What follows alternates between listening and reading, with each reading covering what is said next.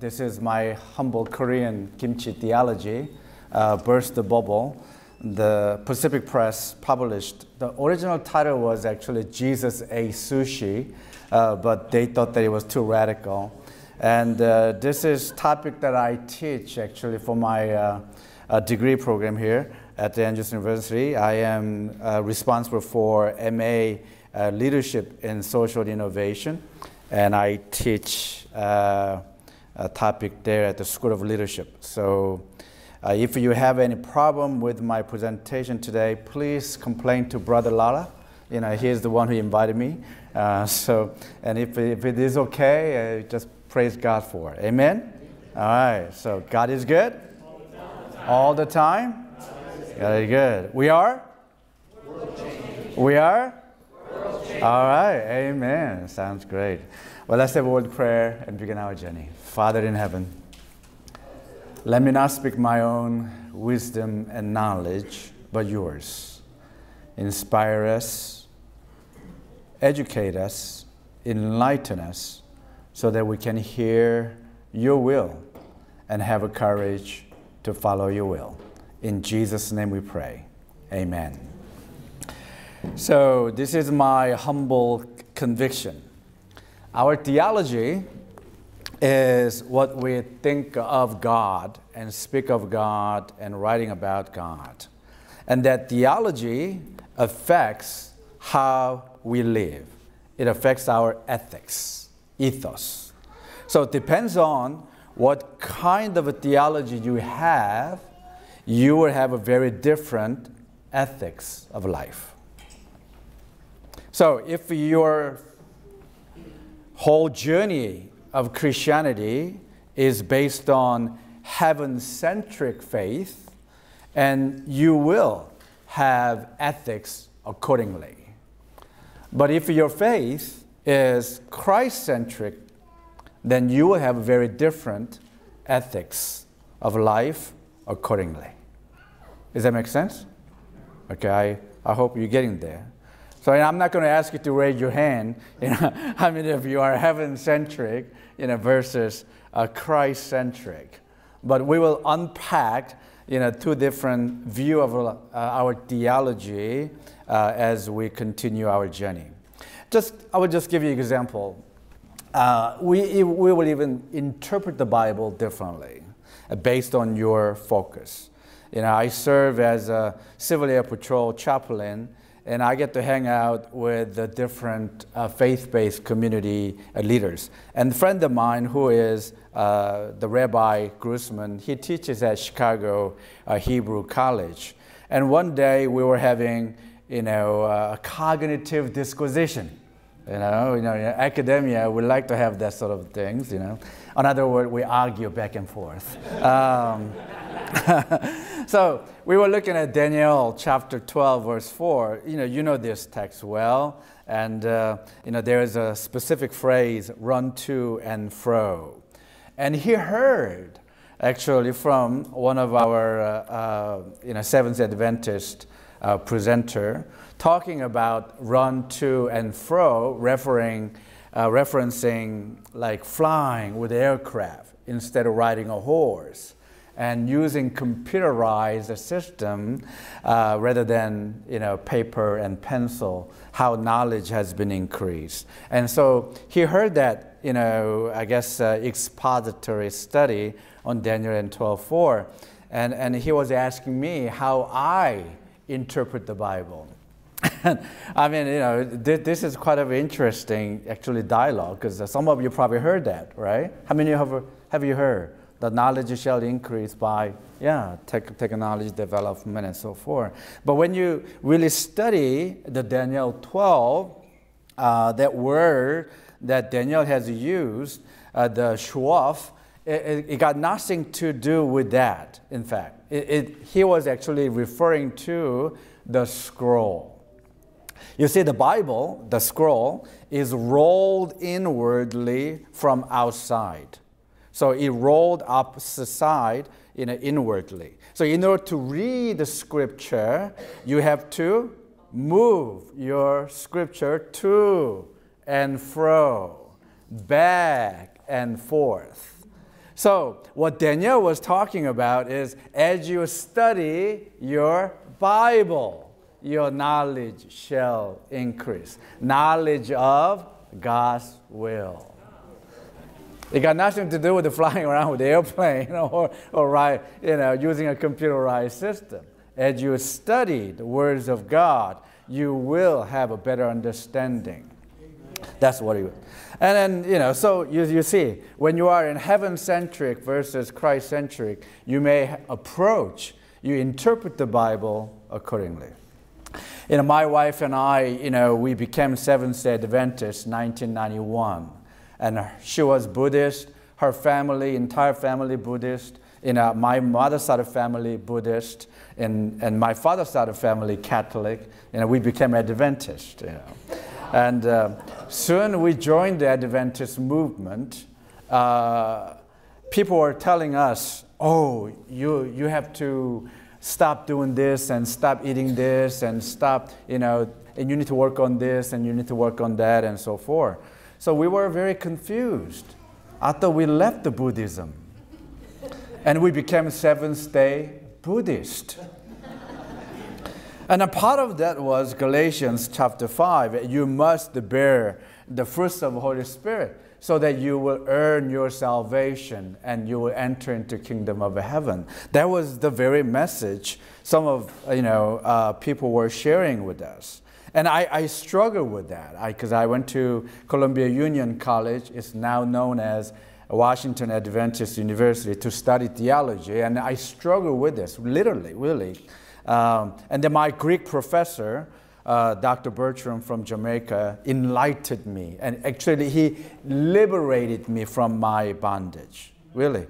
Because I was really looking at this. How can I obtain in a perfect life, sinless life, develop this unblemished character by working on love and joy and peace and all.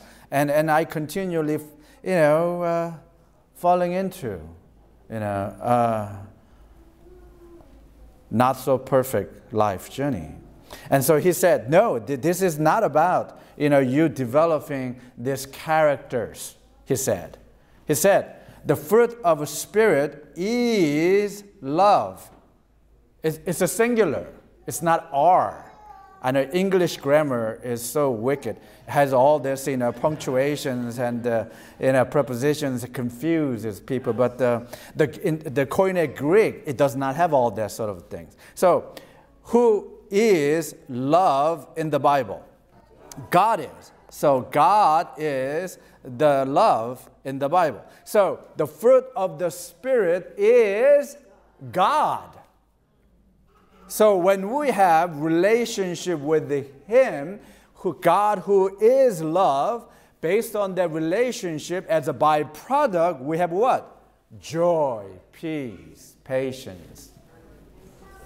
So most important thing in our journey of this amazing, life as a Christian is not who we are in this life, becoming sinless human being, developing unblemished character. No, the most important question is to whom we belong and whose we are, because that relationship defines who we are in this world. And we belong to God, who is love. Yeah. Yeah. Some of you probably, not having complete picture of this. So let me illustrate this with the visual aid. So orange, how many orange do you see it? One, right? It's a singular. So when you peel up the skin, how many elements are in there? Usually 8 or 9, yeah. That's what this is. You got it? Yes. Yeah. That's what this Galatians 5:22 is. So when we are focusing on in a Christ-centric faith, we will have a very different life journey compared to heaven-centric faith. So I ask you once again, what is church? How do you define church? And if you have a heaven-centric faith versus Christ-centric faith, you will have a very different definition. Some of you probably think that church is a building that we come to systematically and mechanically and weekly base. We come, praise God, holding hands and singing Kumbaya, and then go home. Then we do that again, week after week. And sometime, we have become Seventh-day Adventist. We like to do lots of events. And somehow we think more events equal greater successful life. So we have become Seventh-day Adventist. And some of us think that church is organizational infrastructure, the global network that we have. Or some of you probably think that church is not a building that we go to. Amen. Church is not just building that we are at, but it's a community living in union with Jesus Christ, with one another, and each other. Yes, there is a time and place that we come together collectively and have a fellowship and worship our God. But we have to remember that is not the complete picture of a church. All of us, not only collectively, but individually, we are the church. We represent the kingdom of God. We are ambassadors of a kingdom of God. This is why the church begins at the end of worship service. Church begins at the end of worship hour. Every moment of your life, are you representing the kingdom of God? Are you the ambassador of the kingdom of God? And this is the reason why Ellen G. White reminds us, and gospel workers, would you mind reading this together with me? Ready? Here you go. The sacrifice of Christ as an atonement for sin is the great truth around which all other truths cluster. In order to be rightly understood and appreciated, every truth in the Word of God, from Genesis to Revelation, must be studied in the light that streams from the cross of Calvary. So at the cross of Calvary, not only we see his death and resurrection, but we must see how he lived his life. I know death and resurrection is an important component of our belief. I'm not denigrating that at all. But we must understand and must able to see how he lived his life at the cross of Calvary, because that is a life that we ought to follow. This is why Ellen G. White was very adamant, from Genesis to Revelation, we must study in the light that streams from the cross of Calvary. And she continued and saying this, we are not seeking a second coming of our Lord Jesus Christ from where we stand. Jesus is not coming through our careful observation. It's not about how many wars and famines and disasters and crimes that we can identify. COVID-19, those are not the sign of his homecoming. In fact, Jesus, Ellen G. White reminds us, we must seek his coming through the cross of Calvary.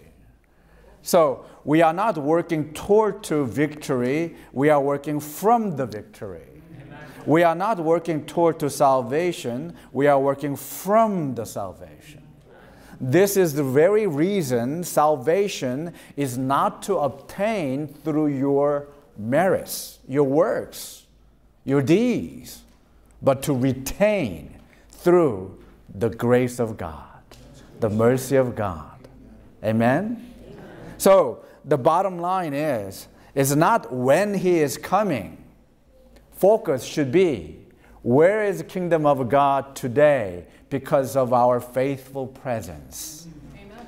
Are we the tangible, recognizable, visible sign of salvation in our homes and neighbors and communities?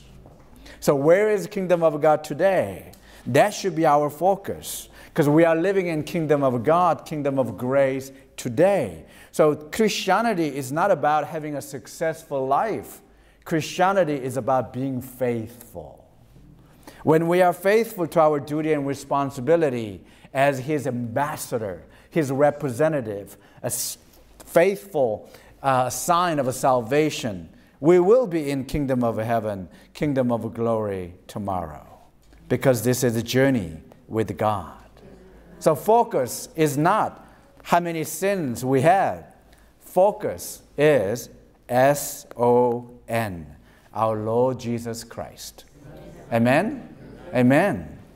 So I hope, your focus is not just heaven-centric, but Christ-centric. So based on that notion, I will, share with you my conviction on Luke chapter 4, verse 18 and 19. Let's read this again. Shall we?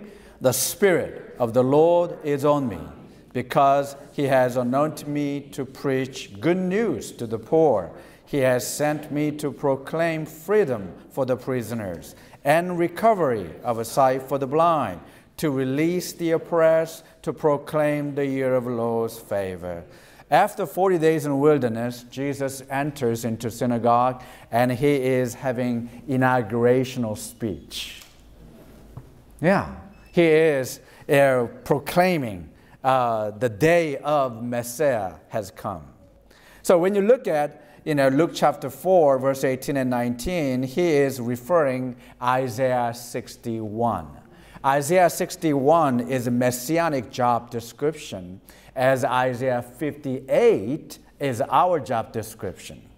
I know some of you probably remember only Isaiah 58, verse 13 and 14, how to keep the Sabbath holy.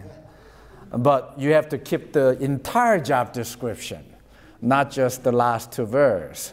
But we will get there. Maybe I will share that with you next year. But when you look at Isaiah 61, you can conceptualize three major engagements of our Messiah on earth. God's missional engagement on earth. First is to proclaim the good news of salvation to all people. I know some of you are probably saying, no, that's not what the Bible said. He came to preach the good news to the poor. I'm not poor. It's not all people. Well, hold on to that. I will come back to it. Is that okay? But first, let's agree. Jesus came to proclaim the good news of salvation to all people. No one is excluded in the kingdom of God. Whether you are tax collector, Roman centurion, prostitute, no one is excluded in the kingdom of God.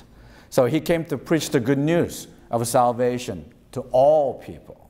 And then second part, he came to demonstrate love of God. Amen? Yeah, tangibly, recognizably, and visibly. And then third, he came to fulfill his majestic commitment to restorative justice, the year of the Lord's favor. Probably some of you heard first two, but we somehow do not focus on the importance of restorative justice that much. So I will try to give you some overview on that today. But anyway, after he read the scripture, Isaiah 61, he rolled up the scroll and gave back to the attendant and sat down. That was the actually order of the synagogue worship hour. The rabbi would read the scripture as a stand, then he would sit down and then begin to have expository study. It was more of the dialogue, in fact. So here, Sabbath morning, all the eyes in the synagogue were fastened to him. You can hear the pin drops that Sabbath morning. They were wondering what Jesus would say about Isaiah 61, messianic missional statement in a job description he just read. He said, today, very day today, this scripture, messianic missional job description is fulfilled. Finished. This is the same word that Jesus spoke at the cross of Calvary. It is finished in your hearing. What was the response from the synagogue that morning? All the people in the synagogue were furious. The word furious in Greek, it means mad, enough to kill somebody. Yeah, when they heard this, they got up, drove him out of the town, took him to the brow of the hill on which the town was built, in order to what? To kill him. This is during Sabbath hour. What happened to that thou shalt not kill? This is not even after sunset. It was the middle of the worship hour. They decide to kill Jesus. Something wrong with this picture. What's going on? Well, there are a lot of other things that I can share with you, but, for the time being, I'm going to jump right into a conclusion. First, red flag here. He read Isaiah 61. That was a no-no. Only most respected rabbi, prestigious rabbi, we read Isaiah 61 perhaps 7 times a year whenever we celebrate like major celebrations like Passover. So this is holy cow scripture. This is not something that anyone can just grab and read. Does that make sense? Yeah. So first problem, he is reading Isaiah 61, holy cow scripture. And he's from where? Galilee, Nazareth. This is not acceptable. He is not a respected rabbi. He didn't even go to the seminary. He doesn't have all this, credential behind his name. And reading Isaiah 61, not acceptable. Second problem, while he was reading Isaiah 61, he said, the recovery of a sight for the blind, which is not in the Bible, Isaiah 61. This is a blasphemy. When they were reading scripture, they read word for word, not like we read, because they don't want to mispronounce the Holy Scripture. And adding your own commentary, this is not acceptable. Once again, it's a blasphemy. But he said that, in his own words, in Psalms and other places. So he had a right to add his own commentary. He is God himself. He is a Messiah himself, right? But people who are listening, of course, this cannot be. So that was the second problem. And then third problem, it gets worse. You see, during this time of Jesus, Israelites, they didn't care much about Messiah, preaching the good news to the poor, bind up the brokenhearted, proclaim freedom for the captives, and release from darkness of the prison. They didn't care none of that part of the job description. They focused on only 2, the sign of end time, they said. The year of Lord's favor, and the second, the day of vengeance of God. Those 2 were their focus. When Messiah comes, the year of the Lord's favor will be reality, and the day of vengeance of God will be, the Romans will be out. Gentiles will be out. Samaritans will be out. We will restore the nation of Israel once again at the center of the entire universe. So out of these 2, which was more important than the other? Of course, the second one. That was the most important, the sign of end time. But here Jesus didn't even bother to read it. He ended with the year of the Lord's favor. They were just waiting for the punchline. They were waiting for the last statement, the day of vengeance of God, fulfilled. But he didn't even bother to read it. Wow. I mean, you wonder why they decided to kill Jesus. Yeah. Well, let's go back to the first problem, the poor. Jesus came to proclaim the good news of salvation to all people. And some scholars still argue, even today, that is not the case. Well, I I have studied, some extent, the word poor, and many schools of discipline agree the poor has been used over 2,000 occasions. Some people say 2,300, some people say 2,200. Well, that's not the hill that I'm going to die on. It's not a salvation issue to me. But it's more than 2,000 for sure. But what's most important? How the word poor has been used. The word poor has been used 80% of the time as holistic poor. We call it holos, and which means physically, mentally, socially, and spiritually being poor. You are not having abundance of life, fullness of life. So when Bible talks about being poor, it's 80% of the time you are not having fullness of life. Physically, mentally, socially, and spiritually. And 10% of poor, you became poor due to external influencing factors like disaster, famine in the land, war. You became poor. And then last part of the 10% is mismanagement of your financial resources. So when we talk about prodigal son, yeah, that's the part that we associate with. Does that make sense to you? So when Jesus was reading Isaiah 61, he was reading this verse right here. 80%, holistic, poor. So physically, mentally, socially, and spiritually not being well. To me, that is all people. Amen? So he came to proclaim the good news of salvation to all people.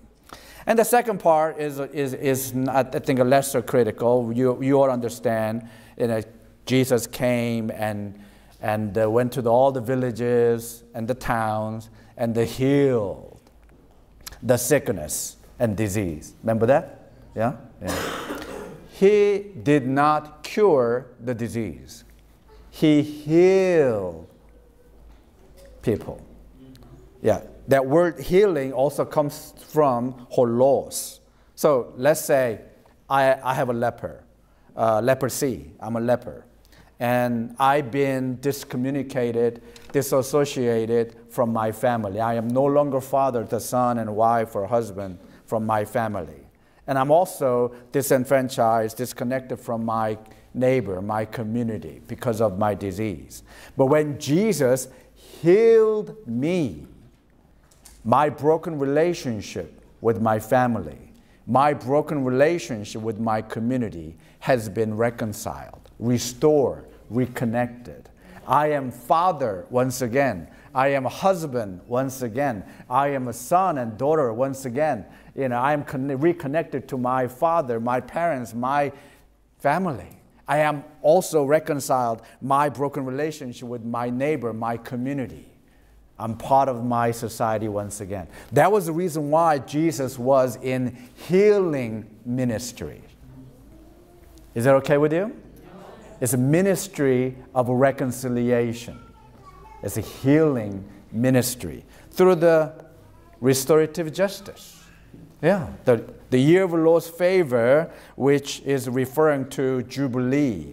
Every 50th year, God has placed this restorative justice button in humanity, so that every 50th year we will practice Jubilee, so that land will be returned to the rightful owner. Slaves will be free from their bondage. If you owe mucho pesos, you are forgiven. So it is designed by God to restore that broken relationship. Does that make sense? But the challenge has been 400 years between the Malachi, the last prophet of the Old Testament, and the John the Baptist, the first prophet of the New Testament. These 400 years, they did not practice Jubilee. In fact, they have replaced this sabbatical law, God's law, with their opinion and their urge, how to keep the Sabbath holy, and come up with the 638 suffocating rules and regulations, policies and do's and don'ts, rather than focusing on God's will. They focused on their preference. That was the reason why, the people were saying, when Messiah returns, the year of the Lord's favor, the Jubilee, will be the sign. Does that make sense? Yeah.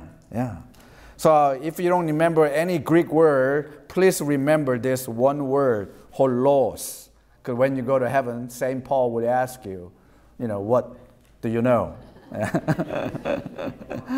and that word holos is actually connected to the telos. Jesus said, I want you to be perfect as your Father in heaven. He's actually talking about telos. It's not like you becoming sinless human being and developing unblemished character.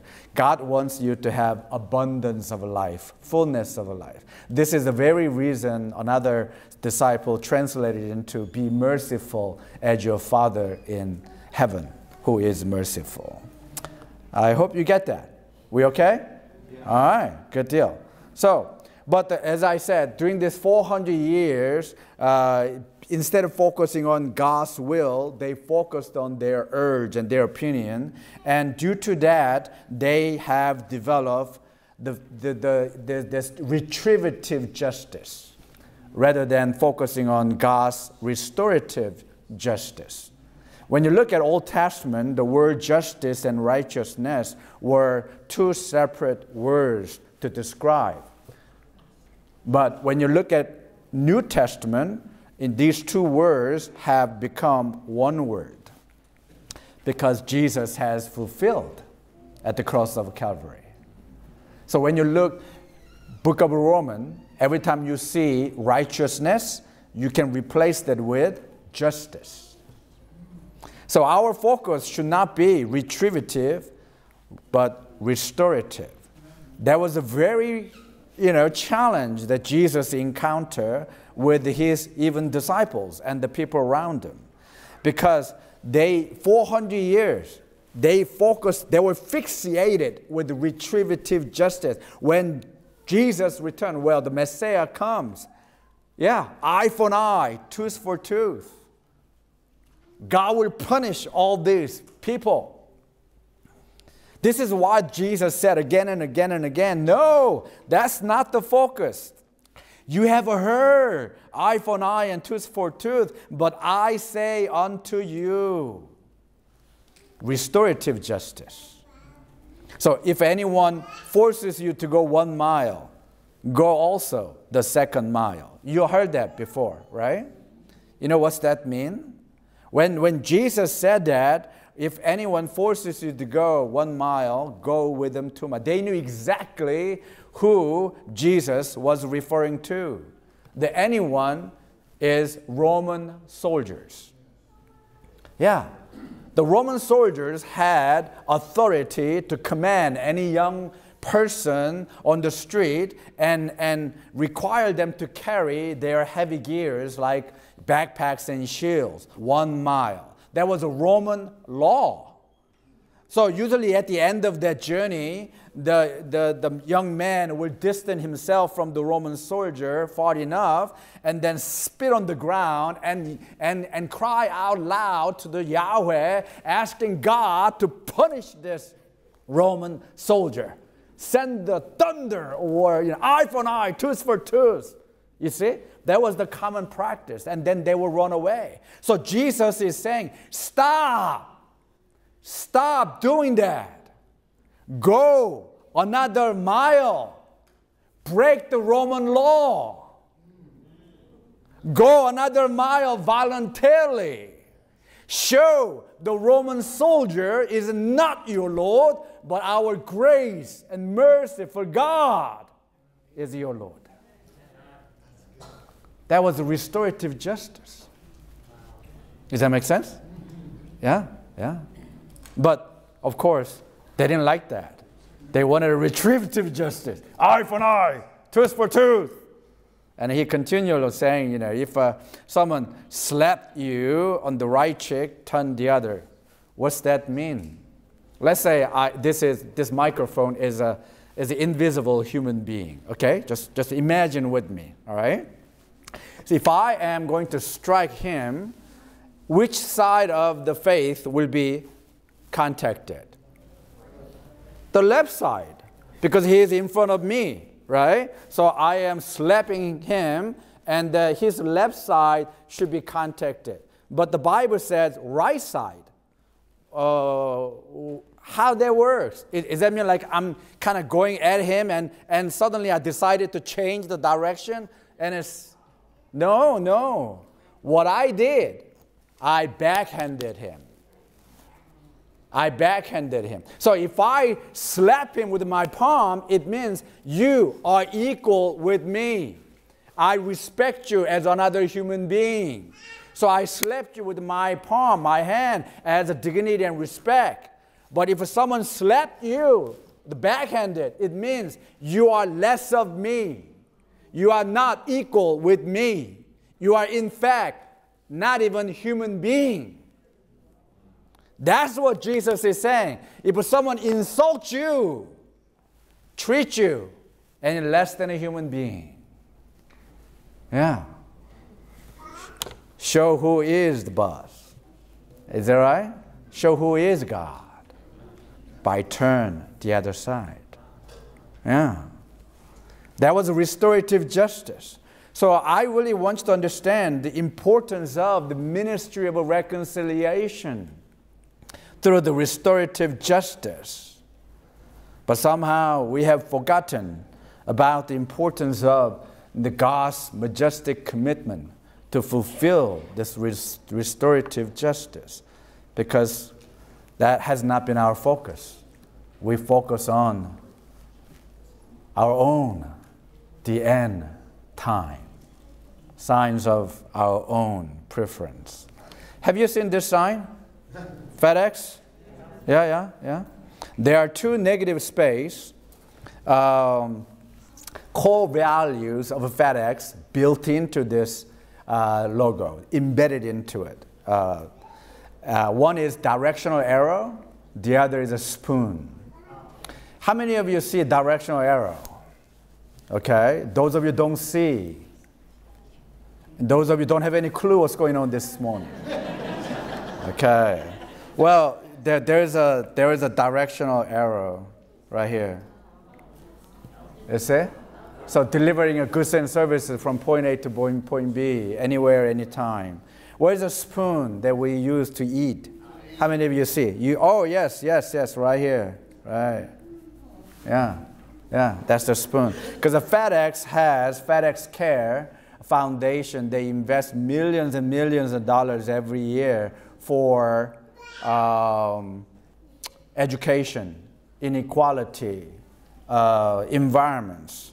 You know, the founder of FedEx, Mr. Fred Smith, he was quoting Zig Ziglar's quotation. You probably heard this. People do not care how much you know until they know how much you care. Yeah, that's the background. Yeah. But we see this FedEx all the time, but we don't see those two core values embedded into, because we have a very different view. So I ask you once again, are you heaven-centric or Christ-centric? Ellen G. White reminds us we must be Christ-centric. Let's read together, if I may. Christ, method alone, will give true success in reaching the people. The Savior mingled with men as one who desired their good. He showed his sympathy for them, ministered to their needs, and won their confidence. Then he bade them, follow me. You know, people ask me, because I teach social innovation, and one of my class, Ministry of Reconciliation, is cross-listed with the seminary. And is there any seminarian here? Okay. You must take my class. Just kidding. All right. So people are asking me, what is the latest, most effective evangelistic strategy. And whenever, I hear that, I just want to smack their head with the Holy Bible. Because it's not about the latest effective strategy of evangelism. No, it's Christ's method alone. Christ's method alone will give true success in reaching the people. We must mingle with the people in our community. You must be part of your community. You must join some civic organization. I know Mr. Kevin Brown, he's a member of Rotary International. Good for you. You should join Chamber of Commerce, Kwon, Lions, Hunger Coalition, whatever that passion is. You must be part of your community. Is that okay? If you say, I don't have a time for, I go to school, I go to work, and I go home, and I'm sorry, it's not good enough excuse. You are mandated by God to mingle with the people in your community. And some of you probably will say, well, they are sinners. What can I hang around with the sinners? Well, last time I checked, we are all sinners. That's why we need Jesus. Amen? Yeah. Only difference is, oh my goodness. Is that okay for me to torture you a little bit? Okay. This is what I will do. This is something completely out of line, but I think you will get it. Again, if you don't like my presentation, blame on Brother Lala. At the end of the day, we will have two groups of people. First group, we call it sinners. Second group, we call it sinners. Sinners. Sinners. Not saints, sinners. We saw this at the cross of Calvary. Remember? Two sinners, left and right of our Jesus Christ. What's the difference? One group of sinners have accepted Jesus Christ as their Savior and the Lord. The other group of sinners rejected Jesus Christ as their Savior and the Lord. So our focus should not be how to retain people in this group. Our focus must be, how do we expand the kingdom of God on earth as it is in heaven, so that more people from this group of sinners will join with us today, so that when Jesus returns, we have more people to celebrate his homecoming. Is that okay? So it's not about us versus them. It's not about us versus them. It's about precious souls belong to God. So we must mingle with the people in our community, and then must have a desire for their good. For their good. Is that okay with you? We must put others before us and above us. But sometimes we have inward focused, internally focused, corporate churchianity, and continue forgetting about importance of other serving Christianity.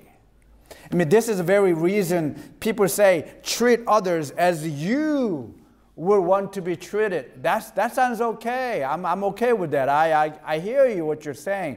But to me, biblically, it is more likely treat others how they want to be treated. Is that okay? Yeah.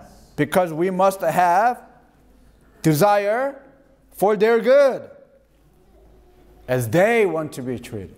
So then he showed his sympathy. Yeah. He tangibly, recognizably, visibly. It's not just talking about, oh, I will pray for you, my brother. I will think of you in my thoughts and prayers. And we forget. We even promise that. Christianity has to be recognizable, visible, tangible. And that cannot be done without committing our lives intentionally and minister to their needs. Again, holos, physical, mental, social, and spiritual well-being. You cannot just focus on spiritual well-being and ignore the rest. It doesn't work that way. Or vice versa. You cannot just focus on physical well-being and ignore the rest. It doesn't work that way. It's whole person being well. Then we will earn our right to share the truth. We must earn our privilege to share the good news of salvation. If you just show up once a year according to calendar of events, follow me, people will say, who are you? Because you have not earned the right and privilege to share the good news of salvation. So this is the journey of life, building that relationship. So Christianity is not about, institutional public, presentation. It is about individual, life-on-life relationship building, life-on-life evangelism. I mean, there is a time and place for public evangelism. I'm not denigrating the importance of it. But before public evangelism, we must invest our time and resource and energy in building relationship with the people. Then we can say, come and hear what we have to offer. Is that okay with you? And, I'm from the School of Leadership, and we teach the leadership theories and applications and principles. And the Dr. Posner and Cruz, in their book, Leadership Challenge, they said, if you don't believe in the messenger, you won't believe the message. Yeah, this is a School of Leadership telling people. If you don't believe in the messenger, you won't believe the message. So we must become dependable, trustworthy messenger first. Then our message will have a greater influence over others.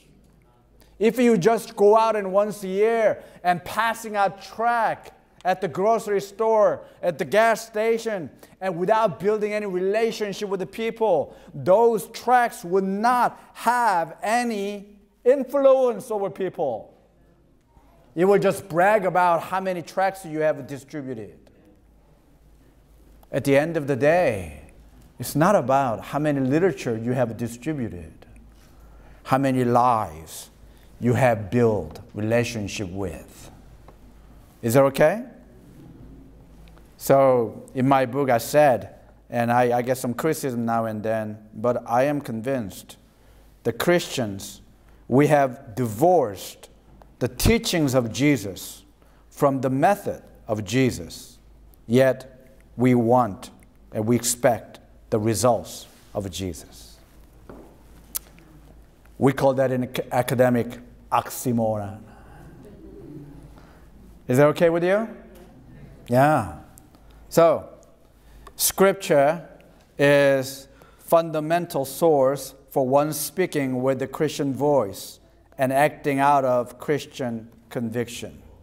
So words interpreting the deeds and deeds embodying the words.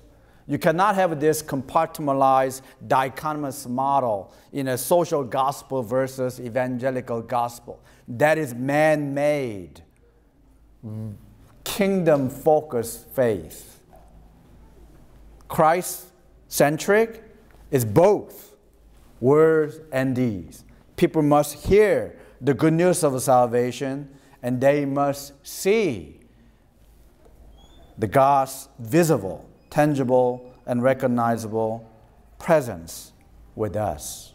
This is why I am very adamant, your church property, your health care, your educational institutions, your property is not your presence in the community, but your personal engagement in the community is your presence.